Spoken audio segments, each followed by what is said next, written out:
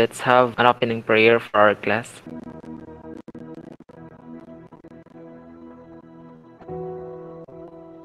Are you ready to pray? Let us pray. We praise you, Lord, and we thank you for the opportunity to study and prepare for a good life in the future. Bless our teachers who inspire and guide us. Bless our parents who work hard to support us. Bless our classmates and all the people who care for us. Bless us, help us to be more attentive, patient, and diligent to understand the lessons that our teachers teach us. Bless our beloved country that we may have unity, peace, and prosperity. This we pray in the name of Jesus Christ, our Lord. Amen.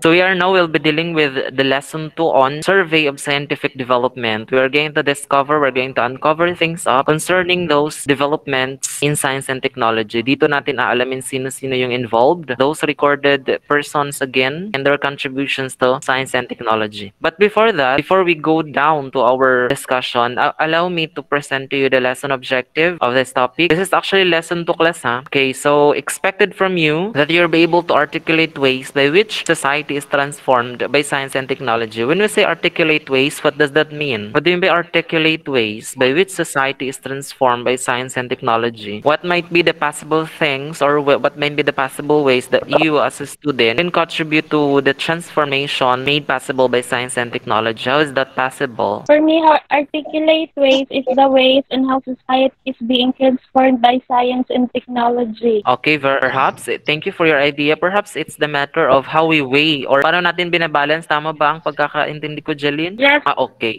Thank you very much. What else? I guess it is all about how we embrace those developments in a large sphere influence. Yes, thank you very much. That's exactly one of the point. Thank you for your idea. What else? You may have your answer through the chat box. You are encouraged to do so. And I guess to make life easier, easily understood, able to express idea clearly. What else? Anyway, as we go down with the discussion, we'll definitely to able to express idea and thought. Very Miriam definition. Okay, so before we go down, anyway, we'll be dealing with that. Before we go down, allow me to bring with you to Mentimeter. Paborito natin si Mentimeter because ano siya, user-friendly to fully understand the topic and core. Now, allow me to navigate with you to Mentimeter. Please go to Mentimeter class, then input following codes as projected in the screen. Kindly input 30861424. Now, your task, first include your name for your participation since these things are all recorded. And your task is to state one known scientist and its contribution to scientific development.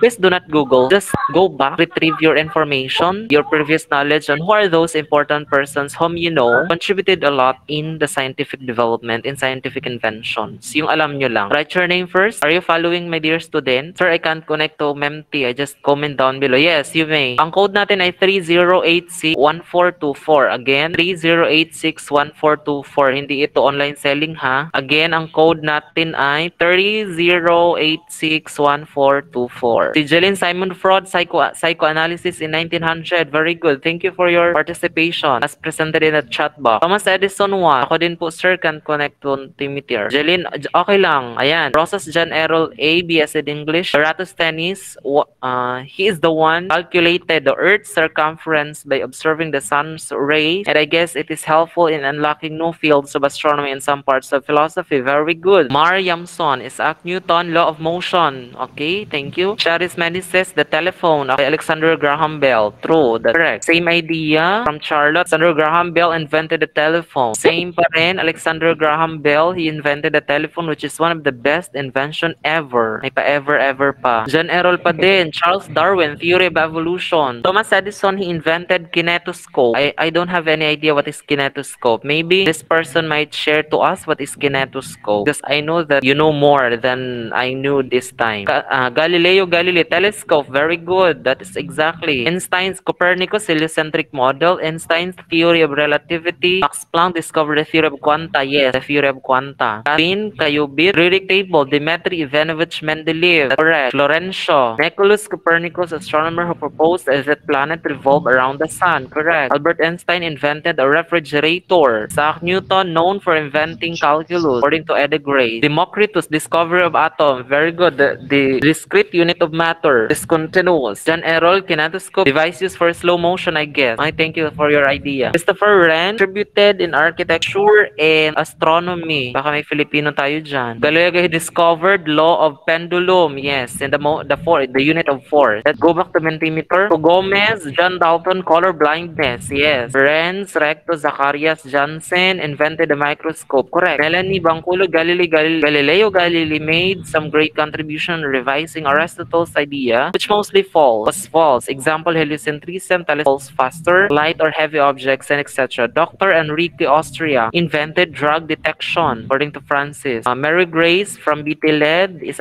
Newton formula yes, universal gravity. Simon Freud, according to Christopher Dolphin. Hans Lefroy, my idol, invented the telescope, according to Marvin Diontoy. Jean Luc Honje, relativity and greatest physicist of the time. Ernst Ruska discovered scanning tunneling microscope. Ivy Gray developed theory of relativity. Alexander Fleming discovered penicillin. Correct. William Notatum. Louis Pasteur, founder of the field of microbiology.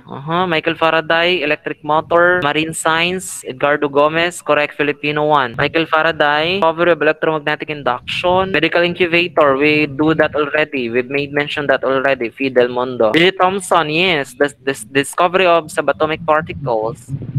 Melanie Pangkulo, Robert Hooke was among the first to use microscope, coined the term cells. Robert Hooke. Rose Agpalsa, Charles Babbage invented the first computer. Marie Curie conducted experiments on uranium rays. Okay, thank you very much, class. Perhaps majority of the class and most of you already have this knowledge, of course, kasi pabalik-balik lang naman, concerning on those people involved in the development and the discovery of various scientific knowledge being discovered by these known scientists. Alright, let's continue. We're going to have the survey of scientific developments. But before proceed, I would like to thank all of those answers. Ayan. Still in Greek and Roman times, in the ancient Greek, the first culture to undertake the scientific inquiry, of course, alam natin yan, yung mga galing. Starts from Aristotle, Plato, Thales, and even Democritus, Anaximenes, at marami pang iba during the Greek and Roman times. After the equivalent upheavals caused by the discovery and use of iron weapons, the Greeks began to explain the universe and themselves in a deeper way. The earliest Greeks were settled along the western coast of Asia Minor in Sicily and South Italy, where the following have been fully developed. These are the things paved the way on the being discovered and developed during the Greek and Roman times. And these are basic elements of mathematics, simple computing, yung in a trading system nila sa pagpapalitan ng produkto, simpleng palitan ng isang produkto sa kapwa nila mga ngalakal, they were able to discover and develop those basic elements. Simple adding, the barter. Thank you, Regina. Yung palitan ng produkto nila. Ang simple mathematics is like addition, how they are going to compute the profit, especially for those business-minded people, business one. And have also the astronomy, the mechanics, physics, geography, and medicine. Let's have the first 5 centuries. The potential ruin of Hellenic Greece caused such deep changes all around that scholars agreed in using a new name to designate the new culture, which developed chiefly from the 3rd century. During this time, the center was no longer in Athens and other Greek cities which were established outside Europe. Doon nagsimula culture or the nature of interspersed practices on the development of scientific inventions. The golden age of the Greeks in science coincided with their golden age in literature, which took place primarily in Athens on 4th and 5th century BC. That golden century was brought to a close by a political murder of Socrates in 399 BC. Kasi dati, alam natin that in order to at least accommodate or in order to give the privilege or the right to become a leader, alam natin na usually ang family present within a family ang patayan wherein a brother to a brother kasi gusto niya siya ang magli-lead, siya ang magro-rule ng isang kingdom or ng isang community. Nangyari yan during the time of Socrates. The 4th century was even richer in scientific achievement and was dominated by two greatest personalities in history. Kilala natin sila. The first half was dominated by Plato and the second half by Aristotle. In the 5th century, there are major developments in this century. Some notable changes which radically changed the course of the Western world are as follows. These are important things. The invention of typography about the middle of the 15th century, the geographic discoveries initiated by Henry the Navigator, which reached its climax at the end of the century with a voyage of Columbus and other. That's the reason why, because of their navigating abilities, they navigate or they traveled around the globe. Alam natin the contribution of Columbus that on the idea that the universe or the earth is really bilog talaga siya.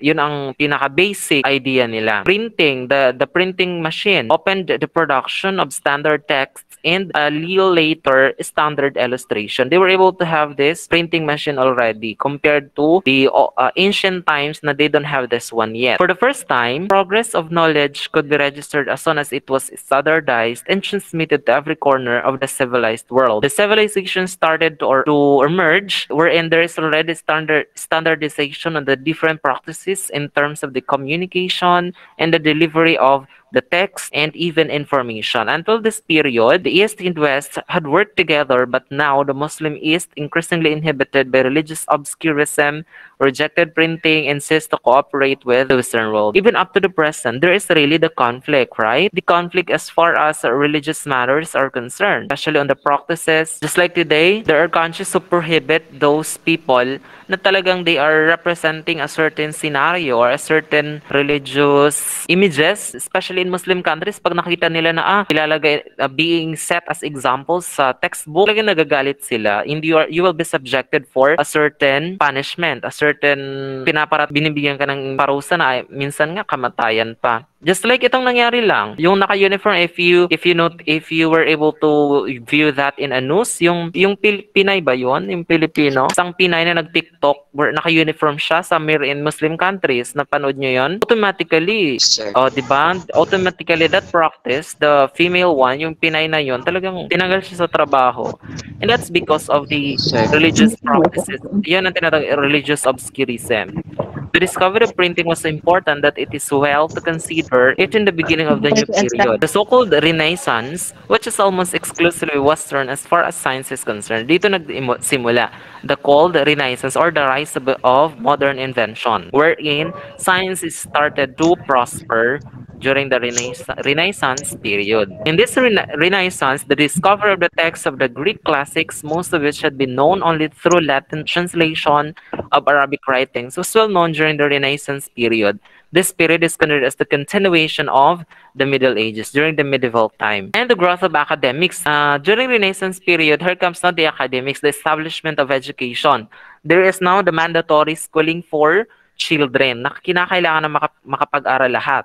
The printing shops became numerous and the number of printed books increased immeasurably thereafter because there is a need for the submission of the students or sending the pupils or the sons and daughters to school. There is also the improvement in terms of the communication of scientific knowledge. This is the reason why nagkaroon ng Royal Society of Academics. Improved communication, of course, nagsimula na kasi karoon ng the Royal Society class. All the scientific discovery, recent development, pinipresent nila doon. Yun ang tinatawag na the Royal Society sa England. The earliest of this were in Italy and Germany, which is short-lived. More influential with the Royal Society of England. And the former was a private institution in London, included such scientists as Robert Hooke, John Wallis, William Brooker, Thomas Sydenham, and John Mayo. Dr. Jose Rizal have been into Royal Society and was being one of the experts in medicine. Kasi magaling siya. May mga nakasama siya doon ng mga scientist at kilalang scientist. Just like Robert Brown, nakasama niya si Robert Brown doon. Di ba si Robert Brown nakadiscover ng, may science ba ako? Di, wala. Okay, so much for that. And of course, Christopher Wren, who contributed not only to architecture but also to astronomy. And the latter was a government institution and was included as a foreign member of the Dutchman Huygens. In the 18th century, important royal academics were established in Berlin because these are the places actually na binibisita ni Rizal. Berlin, St. Petersburg, and the societies and academics provided the principal opportunities for the publication and discussion of scientific results during and after the scientific revolution. Let's look at the first academics of science from the 16th century. Ito yung mga kilalang academia or the academics or schools. Academia del Lensil in Rome, Academia del Cimento in Rome, the Royal Society in Florence, the Academy of Sciences in Paris. Ito yung mga naunang na-establish na academics in the rise during 16th century. The rebirth and development of science began with the publication of books that are now considered as the main monuments of modern science. Imagine, this is actually the main monuments, or in other words, these are really the foundation, because recent advancement, recent body of knowledge being discovered are just pieces of what have been established before in the modern science. First is that on the revolution of heavenly spheres by the Nicholas Copernicus. Second is that on the fabric of the human body by Andreas Vesalius sa anatomy ito, anatomy and physiology. Principia Mathematica of Sir Isaac Newton. Trieti de la Lumiere of Christian Huygens. Those are the things involved in our lesson 2 on the survey. Those are just the things that pave the way on the importance of the development in science and technology in the Renaissance period. Prior, right after the Middle Ages, here comes 15th centuries that really propels. Ito yung mga naging tumulak. Kaya there are so many discoveries, advancement right after dito. Kasi they were able to think that why is it that Nicholas Copernicus, Andres Vesalius were able to have this? Any addition to our lesson 2 on the survey of scientific development? You have something to add? Baka meron kayong nakita na perhaps a need to emphasize here. Okay, so perhaps there's no more questions.